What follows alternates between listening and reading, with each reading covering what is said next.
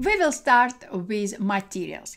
Of course, first of all, I will need to launch Adobe Capture application. To do so, I will tap on Capture icon, and just like this, Capture will welcome me in Materials workspace. I will be using iPhone camera to create my first material. To do so, I will point iPhone camera anywhere in my desk because I would like to create my new material using my desk as a reference image or reference object. So I'm pointing my camera anywhere in my desk. I will slightly tap on my image on this material to freeze it, and now I can preview my material at any angle if I will slightly rotate this sphere. So basically I can preview my material in 360.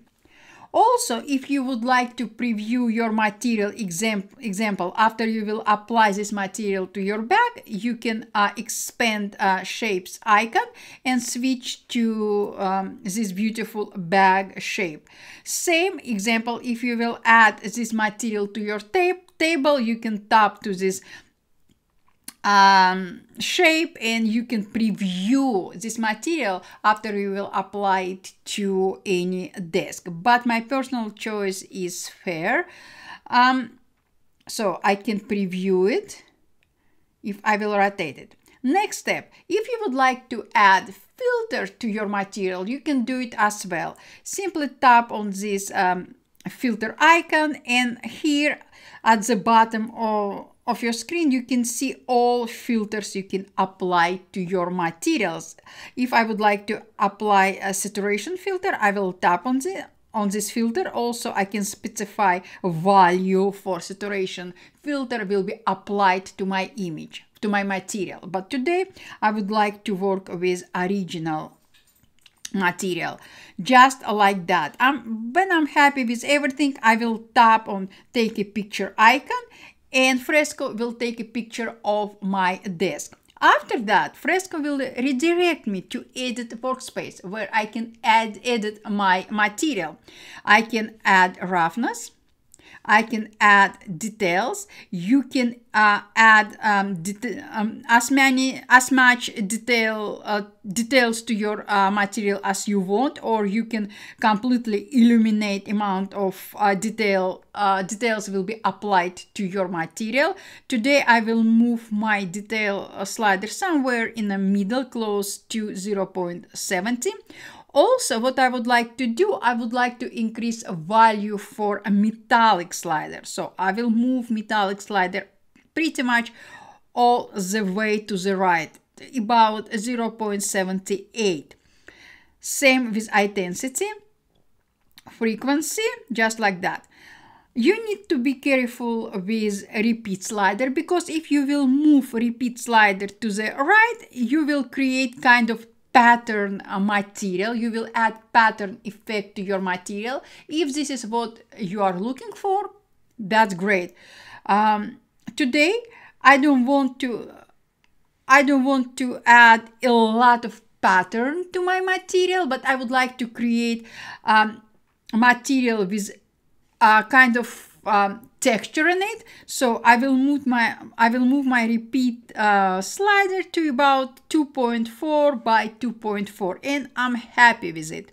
Next slider is blend edges. Blend edges slider is very helpful when you're trying to blend texture or colors in your new material. Also, I would like to bring your attention to this. Even when you're working on editing your material, you also can preview your material from any angle. Simply tap on your material and rotate it. And of course, you can preview your material when it will be applied to bag or cube or sphere or cylinder. It's up to you. Next step is crop. Simply click on it, and here you can crop your material. You can crop area of a reference image you are creating your material from. Example, you can rotate it, but be careful with it, because any changes you are applying in crop workspace will be applied to your material. What I would like to do, I would like to a little bit zoom in on my material, and now I can see text in all texture in my desk, all wood style in my desk. After I'm happy with everything, I will tap on save. Here what I will do, first of all, I will rename my material. Tap on the name and rename it to hello, example, YouTube, because I'm recording this and I will release, no, you know what? Hello, my class, just like that. And I will tap done. Next step, Capture will ask you to specify Creative Cloud library you would like to save your material to. I have already created Adobe Capture 2021 library. If I would like to save my my new material to any other library, I will tap on this triangle and I will be able to save my new material to any other library. Or I can tap on plus sign. I can name, specify name for my new library, just like that.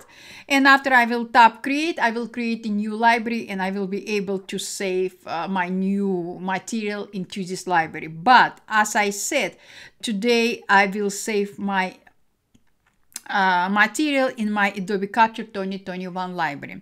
I will tap on save, and just like that, we have created with you guys a material based on my desk. Also, you can create your material based on your image you already saved anywhere. I will show you how. Tap on this image icon and Capture will ask you where you would like to bring your image from Camera Roll, Creative Cloud, Lightroom, Adobe Stock, or Files. Today I would like to use my image stored in my Camera Roll. So I will tap on Camera Roll, I will tap on Albums, and here I will tap on Demo 2021 library. I will tap on it, I will tap on this beautiful leaf, and now I can create my new material based on my image I saved on my Camera Roll. So guys, this is all about materials. Stay with me, and next step is type.